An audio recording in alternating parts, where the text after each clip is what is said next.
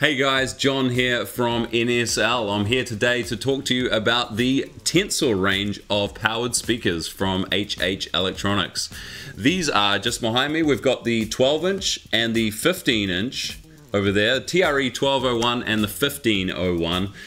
Both awesome powered speakers from the Tensor family. That same family has got two subwoofer options as well, a 15-inch and an 18-inch, both 700 watts. As well as the awesome battery-powered line array column system as well, called the Tensor Go. That's perfect for those smaller kind of portable shows or weddings, that sort of thing, acoustic singer-songwriter applications, all sorts of jobs. First up, some quick specs on these two. 1400 watts of Class D bi-amplification, designed and engineered just outside Cambridge in the UK. Bang for buck, I reckon personally these are right up there with anything in their class, both for build quality as well as tone. The sound of them is fantastic. So we're looking at 130 decibels and 131 decibels respectively for the output.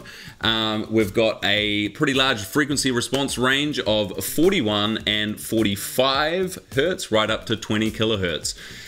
Coverage is 90 by 90 degrees, and they can be hung or they can be pole mountable, as well as used as floor foldback monitors as well. We'll talk a bit more about that later.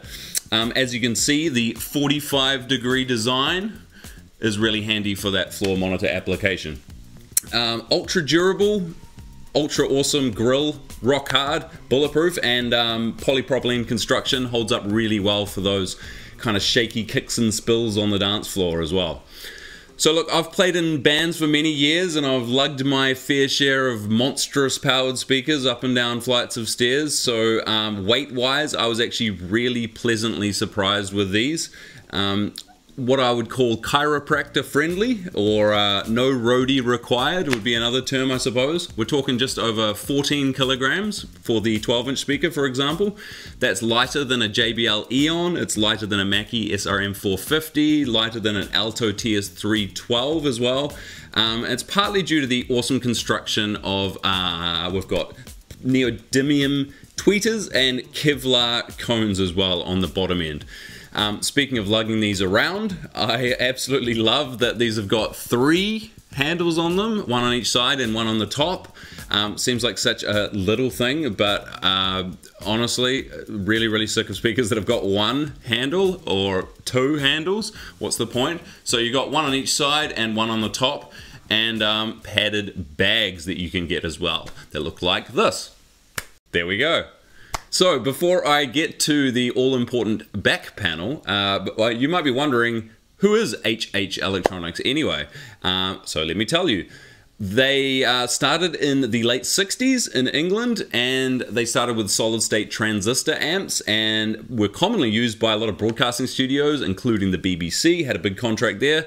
They became a bit of a cult classic in the 70s with an amp called the IC100, which was a solid-state instrument amp that found its way into use by bands like T-Rex, The Clash, Rush, and even Pink Floyd used an HH rig for their first US tour. Interesting little fact there. Not just for guitar either. It has been used for keyboards, organs, all sorts of stuff. Great little amplifier. Big amplifier, really. Pretty large. In the 1990s, the HH brand was bought by Laney Amplification, and many fellow guitarists may know Laney, the amp of choice for people like Tony Iommi from Black Sabbath, as well as Justin Hawkins from The Darkness, and Joel and Adam from Killswitch Engage, and plenty of other artists from bands that aren't scary as well, like these ones. And yeah, that association with Laney still continues till this day. In fact, you'll find HH drivers inside many Laney guitar amps. One of my personal favorites is the Cub 112, a cool little vintage style tube amp as well. So anyway, these days HH Electronics has a broad range of live and install speakers and products, including the Tensor range, and lots of other cool products, even some line array products as well, which are very exciting. On to the back panel. So as you can see, we have two balanced combo jacks for either XLR or 1/4" cables, each with their own channel control for gain, as well as a balanced XLR mix output jack, meaning that you can daisy chain a whole bunch of these together if you want to. We also have a phase switch, as well as the ability to turn on and off that illuminated light back there. And the real magic for me is right up in the top right there. We've got a DSP section, so integrated onboard DSP that we can cycle through a bunch of different sounds.